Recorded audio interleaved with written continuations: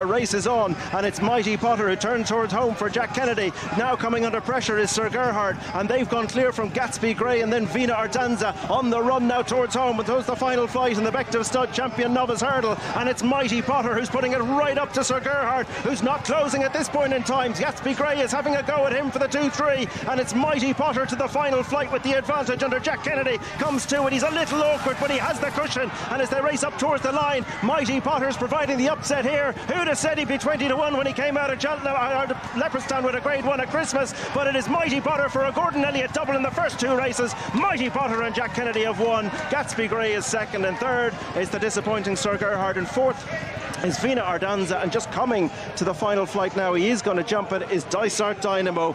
Well, number 3, Mighty Potter, has come out on top in this one. He is the son of Martelaine. He's ridden by Jack Kennedy. He's a brother to French Dynamite. 4 siblings running this week out of the mare. Walter Connor sold him to Joey Logan on behalf of Andy and Gemma Brown. What a start for Gordon Elliott. It is 2 from 2.